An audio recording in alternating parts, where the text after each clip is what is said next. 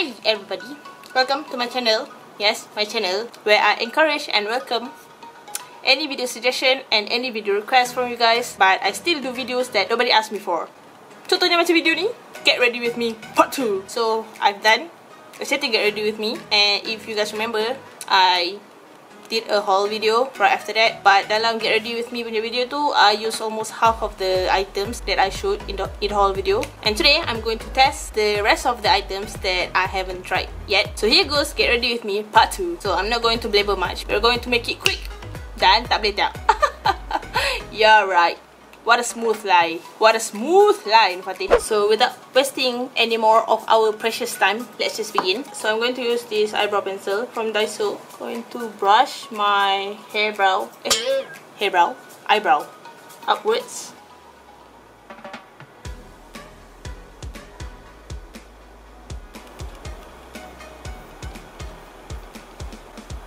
Oh, the pigmentation is quite nice.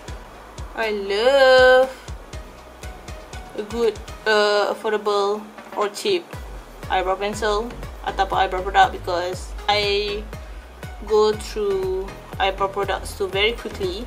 So I feel like macam ruginya nak spend hundreds atau puluhan 70 ringgit for an eyebrow pencil, because I go through them very quick and I have to keep on replenishing them. So it's good if I could find some cheap eyebrow pencil, because no matter how crazy expensive the eyebrow product is, my brows always go crazy. Dia nak sengit lah, dia nak terjunam lah. Sama je pakai eyebrow mahal ke murah ke. Kalau dah tengah pengkat tu, pengkat jugalah. So might as well go for the cheap one. So this one seems pretty good. Quite pigmented, but not too overly pigmented, which is nice. And then I'm going to cover up my eyebrows using Dermacol Foundation.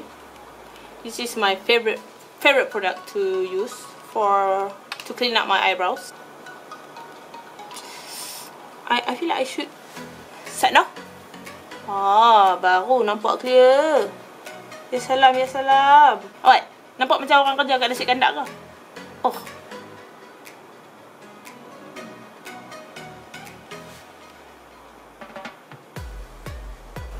Done. Okay.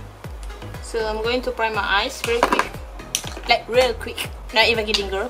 Like so quick. Quick up. Very quick. Okay, so for my eyes, I wanted to use this one. Yes, I finally received this. I don't want to explain the story. Kalau you guys dah tengok the whole video, then you know. This set comes with eyelashes, this glittery thingy, mascara, and also eyelashes glue. But I just got this yesterday. Stila. I mean yesterday as in yesterday, the day I record.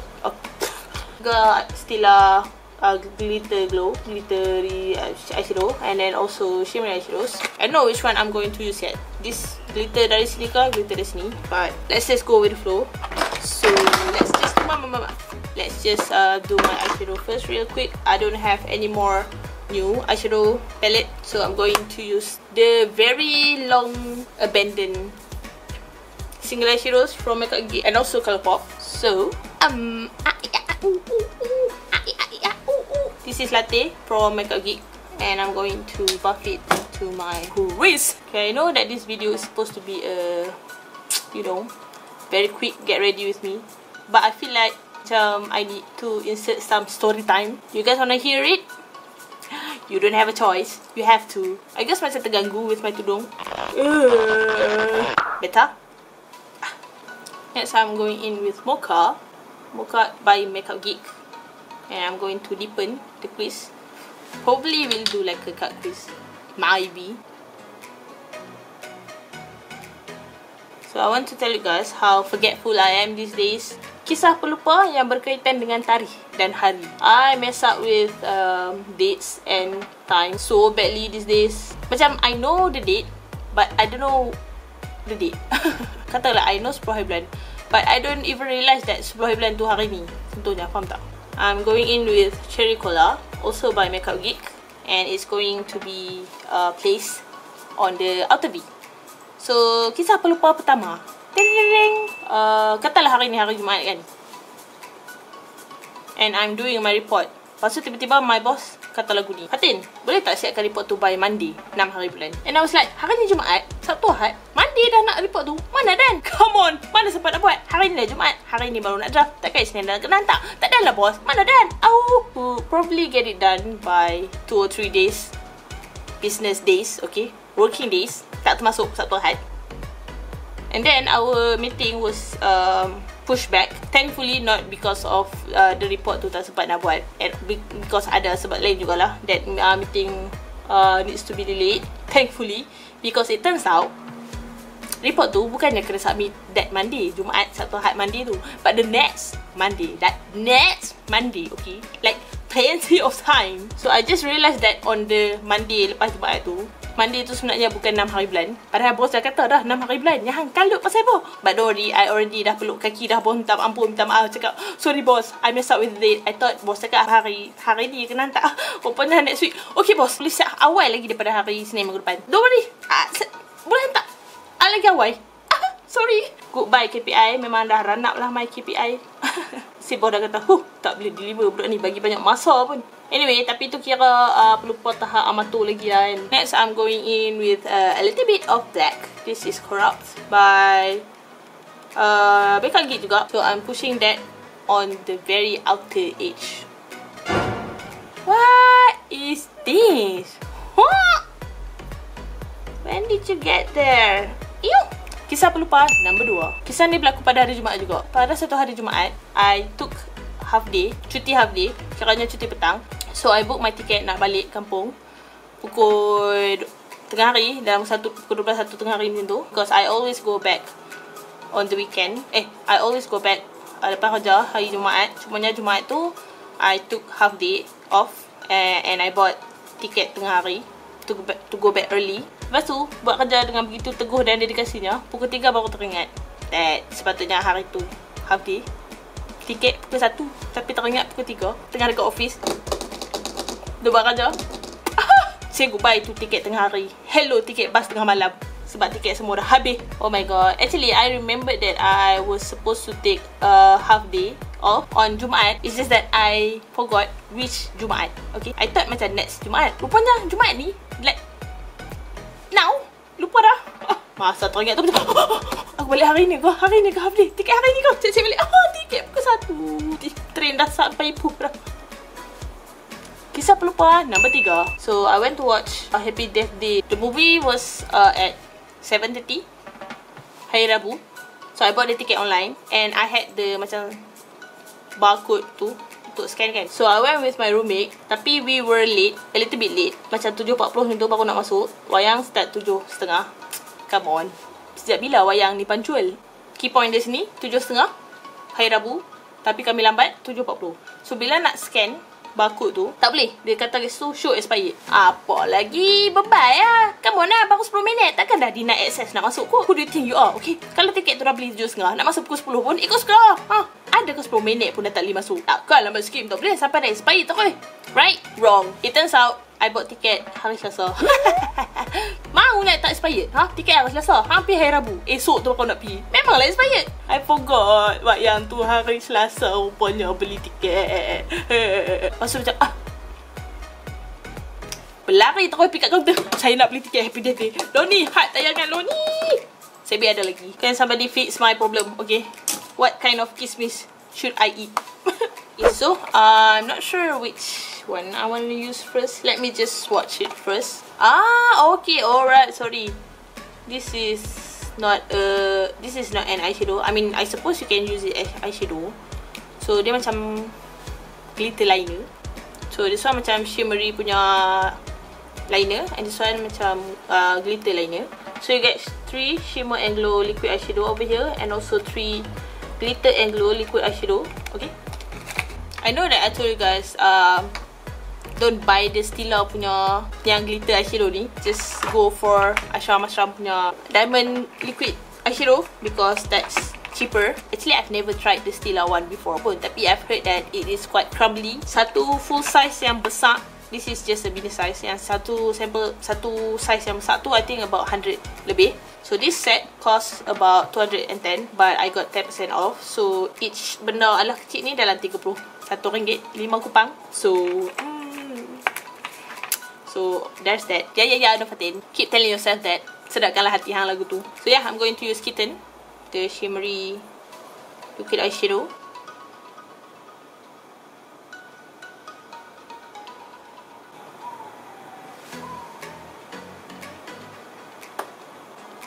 Ooh la la la la, so pretty and awesome. I love that they come with this toe foot applicator.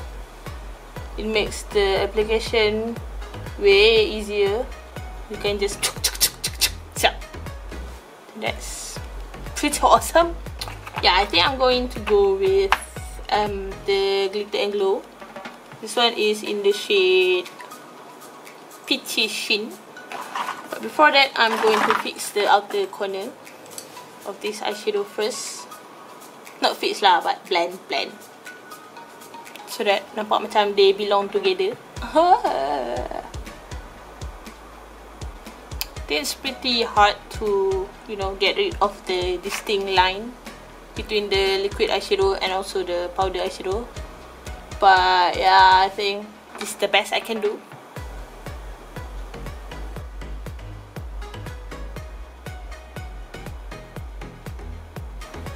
Apa benda yang dia buat sebenarnya? Can you tell the difference? I feel like it's taking off the liquid eyeshadow yang I put underneath. Or is it only my imagination? Is it my forgetful mind? I feel like dia macam berlubang-lubang. Is it not? Is it only me? No? What? Huh?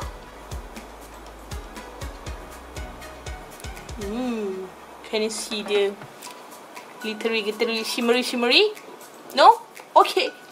So just for fun, I'm going in with Tarte punya eyeliner in the shade White Gold. I'm using the shimmery one, and I'm going to outline the cut crease. It's just for fun. Just for fun, Claire. You didn't know. I can is for fun. It was fun. You didn't know, realize. Sorry, don't mind me. I just watched Outlander. The new episode. I mess up. Oh, I can only do one eye. I feel like I kind of mess it up, but it was fun. It was fun, Claire. Nampak tak? Dia macam line tu macam tu, macam antena suria baja hitam. So for the mascara, I'm going to use this one by Tarte. It comes with a set. Wow! That's a pretty big one for a tiny tube like this.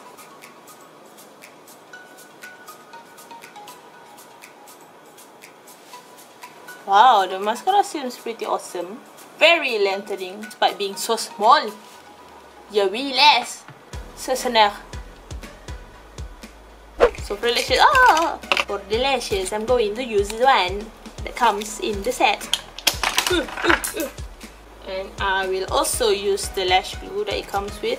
The punya band is very stiff and hard, so I feel like it is going to be tough to put on. So I'm going to do this off camera, and I will let you guys know how it goes. BRB burp. Alrighty, dia punya glue ni, it is very easy to use because it comes with a one like this, so you just have to apply it directly to the lash band. It is a dark lash glue, so it dries down as a black, which is good because, you know, you can conceal the band very well. But the downside is that if you're not careful, it will smudge all over.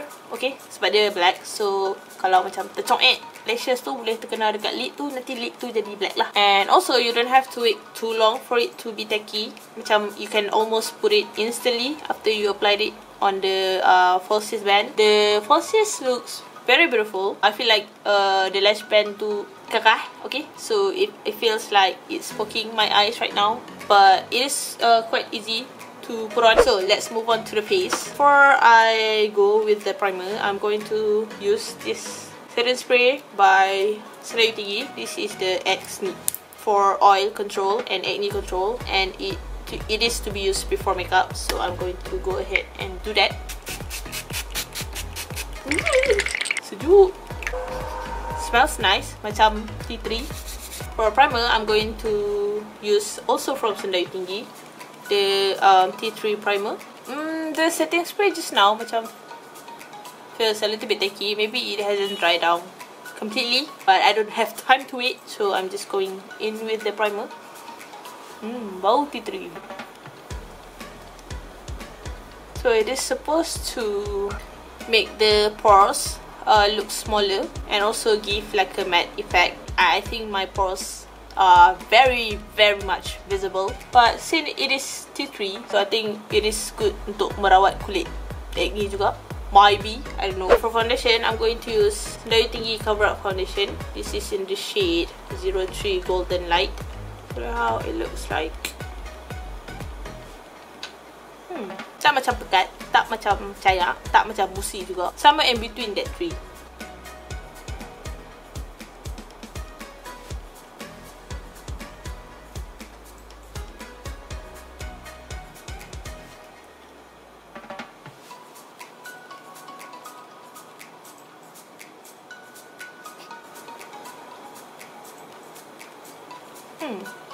I don't know how I feel about that yet.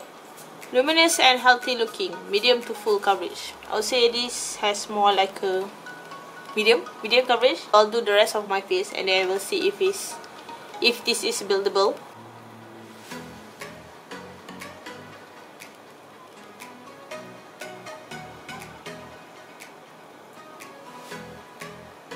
So I use 2 pumps for half of my face and then another 2 pumps for this side of my face. So in total I've used 4 pumps for my entire face. So if I were to use just 2 pumps all over my face, I will certainly get only light coverage. I don't know if it's because I use an oil control setting spray and also a matte primer, but it looks matte. Tak feel macam healthy luminous sangat. I'm not really sure how I feel about the foundation yet. I don't know if it's because of the setting spray ataupun the primer, but the foundation tu has start to macam crack around my smile line and also on my forehead. Padahal tak buat pop lagi. Boring. Not really digging the coverage juga, walaupun dia macam buildable, but I still can see scars. The concealer, I'm also using the one from ST, full cover concealer. This is in the shade 03. Lightweight and moisturizing. So dia punya applicator tu macam Maybelline Age Rewind. You have to twist the product up anytime now, any day, but hopefully today. Come on. Okay, nampak tak? Produk tu dah lagu tu. Alright.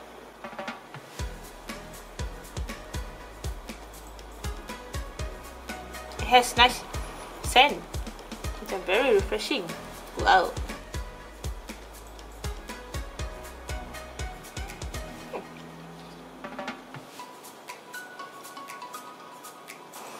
Alright, so the concealer, it is very light. I feel like kalau you guys macam suka macam a full concealer, you have to layer it on, because after blending it out, also macam you blend it into nothing, because it is very natural. And also, I can see that it has a hydrating finish. Looks very natural, but I'm not really sure if it's a full coverage concealer, because I can see a little bit of darkness seeping through. Yeah, it looks very natural, doesn't look cakey. I'm digging that. Diggity. So I'm just going to bake my face as usual, my under eyes and also my chin, my smile line. Okay, then I am going to set the rest of the face. Same translucent powder. This is RCMA no color powder, by the way. Okay, let's bring some life to this lifeless face using Too Faced Chocolate Soleil bronzer. I'm gonna bronze it up. Turn it up! Bronze it up!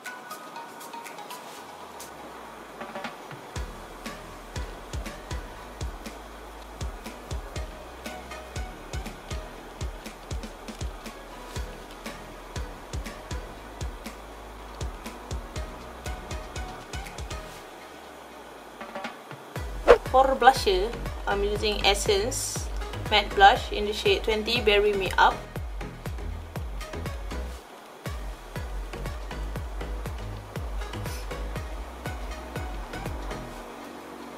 Did I put too much? I meant to do that. Of course, memang saja nak buat lagi banyak pun. For highlighter, again, Sendayu Tinggi. Wood. This is 10 Pearl, 0110 Pearl. By the way, I really love the blush color just now.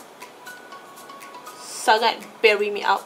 I've used this highlighter before. It looks like it melts on the skin. very nice, but it can look a little bit powdery. So kalau you want to make it blend nicely on the skin, kindly use setting spray. But I feel like this highlighter dia macam tak last very long, in my humble opinion lah.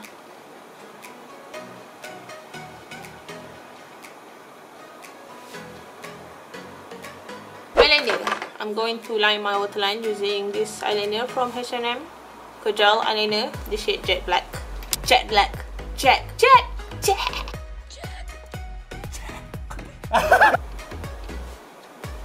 Woo!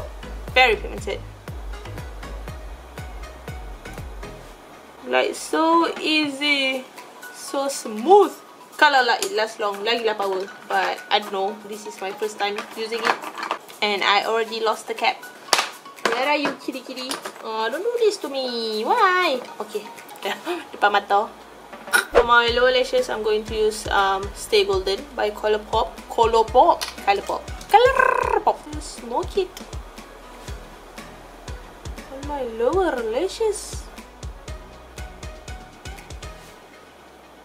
Do you love that I keep on talking about movies lah, TV shows lah, lagu lah, macam lah apa tahu what I'm talking about? I hope it reaches someone out there. I hope someone understands. I'm going in with another glitter from Stila. This one. This is in the shade Nets to Matte. So I'm going to put it on my lower lashes, tapi close to the tear duct. Wow, this color is so pretty.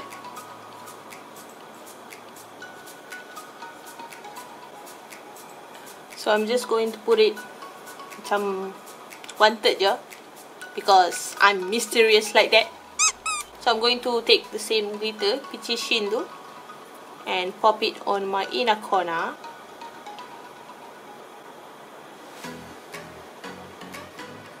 Okay, let's fix this tudung nasi kandak first. For the lips, I'm going to use Kat Von D, Ludwig.